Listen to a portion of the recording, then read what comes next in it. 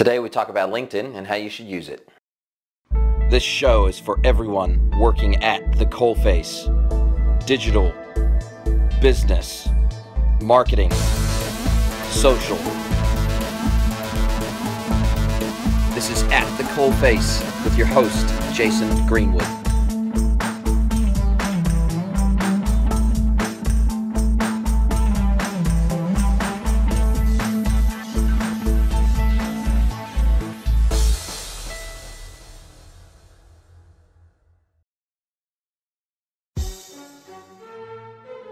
Hello everybody, I'm Jason Greenwood. Welcome to episode 53 of At the Coalface. Well, welcome to my new studio. Well, it's not exactly a studio, but it's a new home office that I'm setting up. Just shifted house, so sorry there's been a bit of a delay in getting content out recently. It's been a couple weeks, I think, since I've actually put a full episode of At the Coalface out. For those of you listening on the podcast, you can't really see this, but I urge you to go and check out the video series on YouTube or on Facebook so you can see what I'm talking about here. So yeah, so moved into a new house, and it's good. It's really nice. It's still rural. I love living out in the country. Love retiring from the crazy office shenanigans and being able to come home and being able to sort of be out just completely away from everything. So it's a nice place to be. This extra bedroom is not going to be used as a bedroom, so decided to turn it into a little bit of a studio, if you will. Got lots of work to do on it. As you can see, it looks like I'm in a dungeon, I think, but a great start to being able to create a space that I can create content on a hopefully a little bit more frequent basis, a little more consistent basis, as well as having sort of a consistent, I guess, theme to the setting as well. So welcome to the new space. So today I want to talk about something that I've been thinking about for quite some time and was trying to think of the best way to, I guess, articulate it, but I'll just cut right to the chase. Going to talk about LinkedIn and how you can use that to further your career, to further your personal brand, to further your sphere of influence. I do a lot on LinkedIn. I spend a lot of time on LinkedIn. I've spent a lot of time crafting my profile, trying to make sure that it accurately represents me as a person and me as a professional, as well as using the LinkedIn Pulse platform, which is really their publishing platform. It's like a blogging platform. It's like a digital news platform as well. So it's kind of it's a little bit like a bulletin board in some respects as well. So, but definitely because the content from Pulse gets indexed in Google, my first ever article that I wrote for LinkedIn Pulse has had over 10,000 views now. Haven't ever managed to have another article that's done quite as well as that first one. Although I keep trying, I keep aiming at that target every single time. But it does get more challenging as time wears on, as content builds on the platform. But in general, one of the things that I see on a regular basis as I'm trolling through LinkedIn, I spend a lot of time on LinkedIn every single day. And for me personally, it becomes a really fantastic source of curated news. So I choose who I connect with on LinkedIn. I don't choose, I guess, crazy carefully. I don't have rules around who I connect with on LinkedIn in terms of, there's a lot of people out there that I guess will only ever connect on LinkedIn with people that they physically met in person. I don't have any strict rules on that. I guess when people want to connect with me, the first thing I check is I go to their profile, I make sure they're legit, they're not a bot, and it's not spam, and then they're not going to likely turn around and try to sell me something as soon as they've connected with me. But other than that, I don't have a lot of strict rules with it. And for me personally, if it's a friend of a friend, great. If it's somebody that I've met at a conference or an industry event, then great. If it's somebody that I haven't met, but I know them through a circle of contacts or a circle of friends, or an experience that we've had in common, or somebody that I just think is quite interesting or looks quite interesting and looks like we could have a good conversation and share some good knowledge, then I'll go ahead and connect with them. So I don't really have those strict rules that some people have. But what I have seen a lot of through LinkedIn is people not leveraging LinkedIn to its fullest effect, not using it in all of the ways that it can be used. And I think people are really missing out.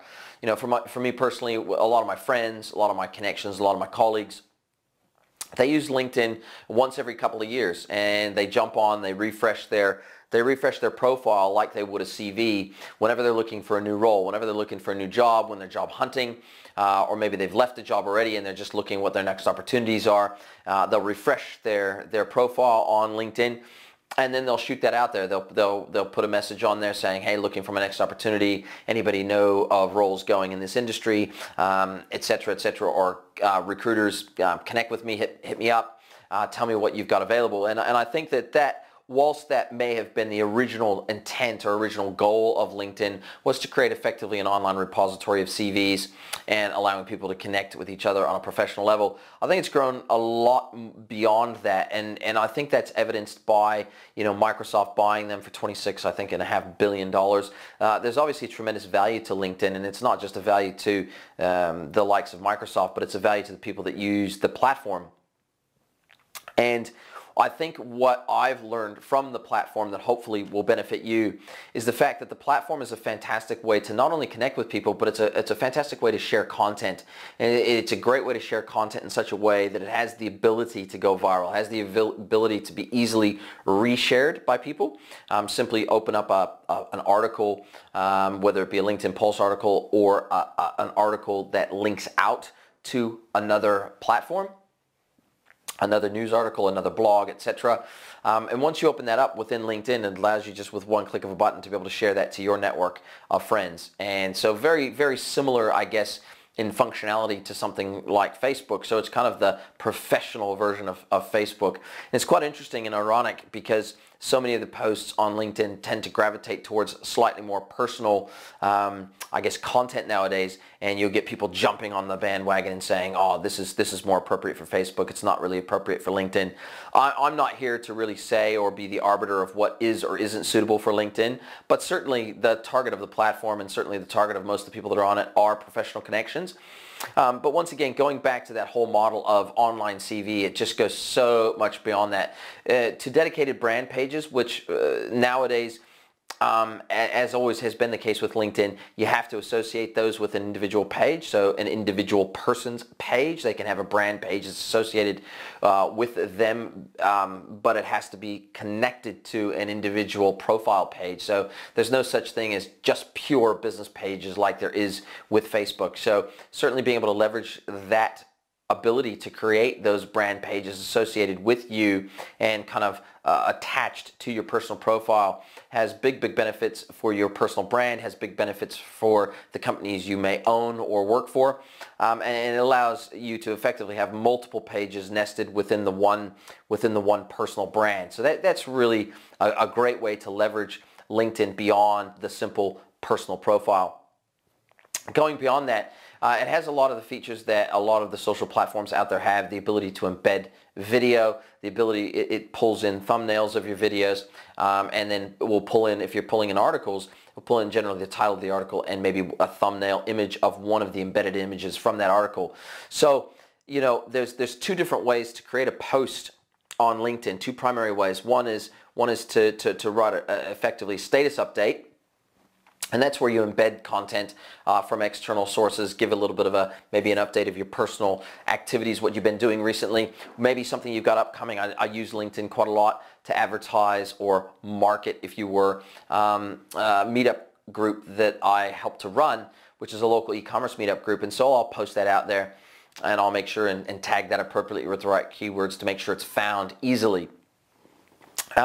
The other way, once again, is to produce an article. So that article is evergreen content that will stay on the LinkedIn Pulse publishing platform and be available for anybody that chooses to follow you, whether it be actually to connect with you as a network connection, or whether it be just a straight follow. So LinkedIn now has the ability to straight follow someone who may not even have the ability to connect with them or send them a connection request turned on. So a lot of your larger profiles, a lot of your larger celebrities, a lot of those people that are more well known, you can't even ask to connect with them, but you can follow them and you can see the content that they're putting out, and you'll get notifications when they do upload and link new content into their feed.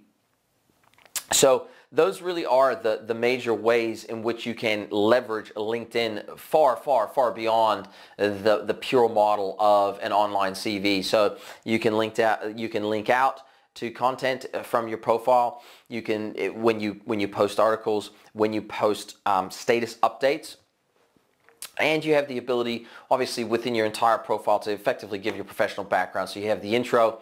You also have the ability to control what you're called, and you also have the ability to control the URL and effectively the title that's part of your URL. And you can do that by editing your profile.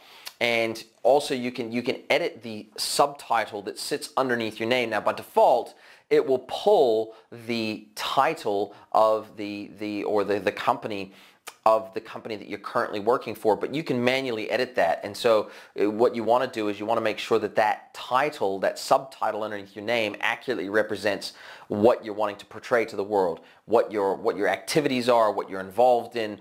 What is it? Who is it that who you are as a professional?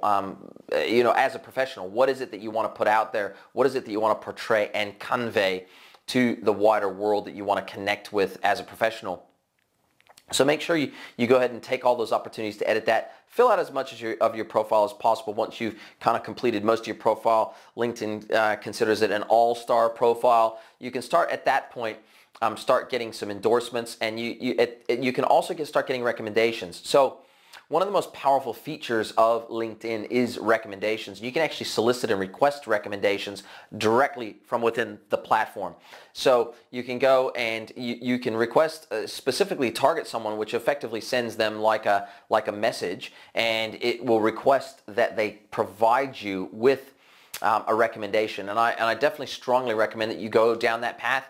If you're a professional and you're consulting with someone, for example, and you've done a good job and you're really proud of the work that you've done, shortly thereafter, after you've completed a project, then by all means go and ask that person that has been your primary point of contact that you've worked with to go and give you a recommendation about the kind of work that you've done, the kind of relationship that you've built, and the kind of value that you've brought to the table. And certainly that's going to help build up the status of your profile, and it's readily visible when people visit your profile, all the recommendations that people have made against your name and against your profile.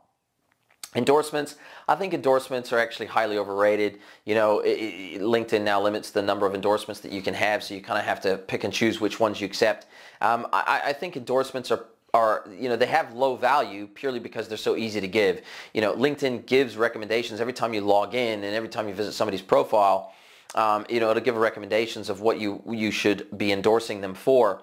And it's just a tick of a button, and it'll just scroll through all those different endorsements. So I think they got low value because they require low thought, and they require really no effort at all on your part, but just a mouse click. So definitely recommendations, I think, have increasingly more important value because they're harder to give. They're individually written. It's not just a click of a button.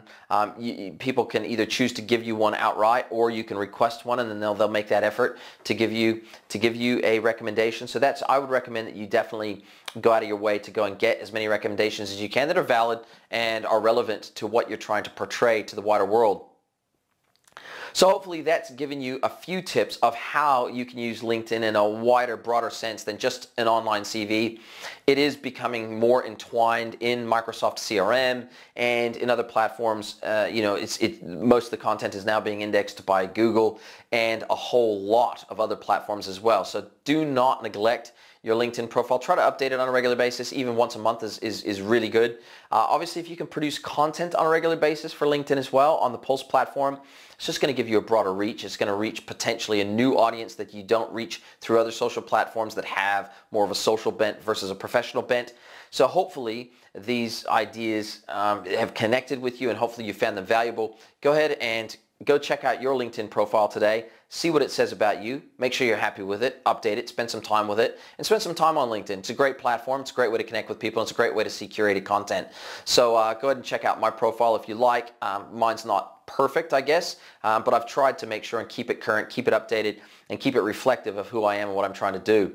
Another piece of functionality that I think you guys will find useful is the Who Has Viewed Your Profile functionality. It's the #1 used piece of functionality on LinkedIn. Apparently, it's the #1 visited page or area of LinkedIn.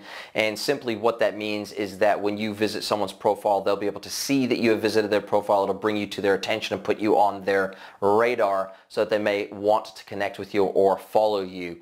So there's effectively spam bots or software that can allow you to do that in an automated fashion based on specific queries across LinkedIn. I'd recommend being authentic and genuine, just like I recommend on all social platforms, you being authentic and genuine. People can smell bullshit a mile away, so definitely go and visit those profiles manually. Just go up into LinkedIn, search by vertical, search by business, search by company name, search by individual name. Go and visit those profiles. You will then be alerted, or the people that you visit, the profiles that you visit will then be alerted that you visited those pages. They can then in return check out your profile, and if they find you interesting, obviously they can choose to connect with you if they like. So it's definitely a good way to put yourself on the radar of people that you may want to connect with or may be of interest to you to follow. So hopefully you found this useful, and talk to you guys soon. Cheers.